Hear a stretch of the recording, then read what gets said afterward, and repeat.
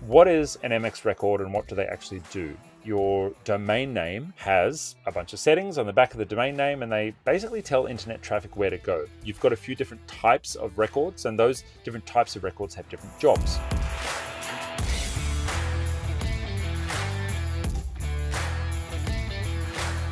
Okay, I'm setting up Google Workspace. What should my MX records be? My Gmail was working perfectly fine, but I transferred my domain to HostGator and my Gmail broke. Well, this happens all the time, and thankfully, if you go to our channel and search DNS, we've got a number of different videos helping you sort out your mail issues if right now your emails are not working.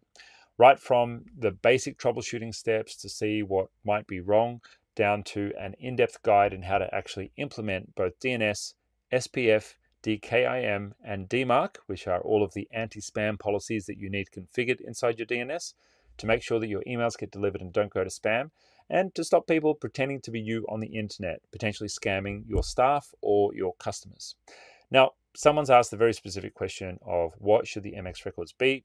Let's have a look at those, and I'll give you a bit of an explanation of what MX records actually are. The easiest way to find Google's MX records is literally to type in Workspace MX records and open up the Google Help Guide. Cool. We have a couple of different versions of MX records for Google Workspace, and this depends on when you actually signed up to Workspace in the first place. So here you can see that if you've signed up since April 2023, you're able to just set one Google Workspace MX record in your DNS settings. If it was before 2023 and this would have shown up inside your Google Workspace setup guide, you'll need to set up multiple records here. Now, what is an MX record and what do they actually do? Your domain name has a bunch of settings on the back of the domain name, and they basically tell internet traffic where to go. You've got a few different types of records, and those different types of records have different jobs. The A record, or the www record, are records that point to your website, and they tell the internet where is your website hosted. If someone wants to type in the website in Google or into their URL of their browser, where should they actually go? And that's generally going to point to a web server somewhere.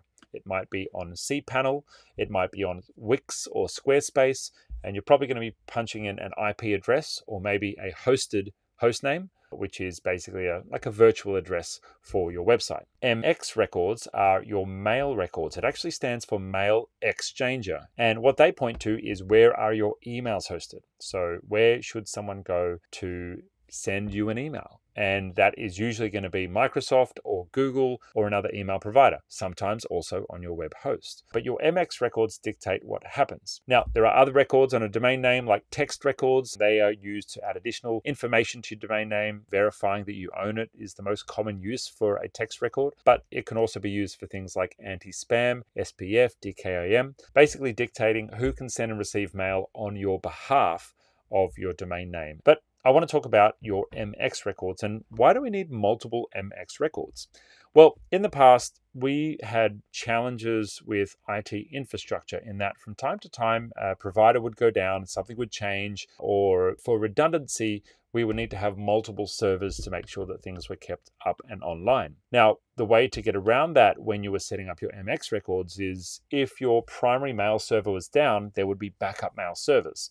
And those backup mail servers would be there to receive the email if for some reason the primary mail server decided to go down. And for the most part, that worked great. You know, mail servers don't go down all that often, but just in case the settings were there if they needed to. But these days, Google have so many redundancies built into their platforms. Effectively, you only really need one MX record to be configured if you're on a newer account, because Google takes care of all the extra redundancy in the background.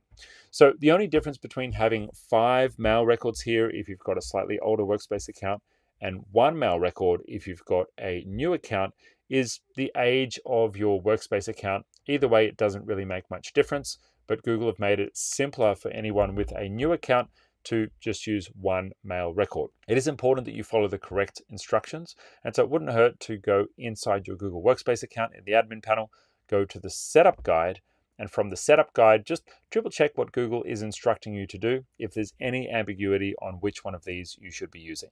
If you need more help with what we've covered in this video, itGenius provides support services to businesses all over the world with problems just like this. Click the link below to get started.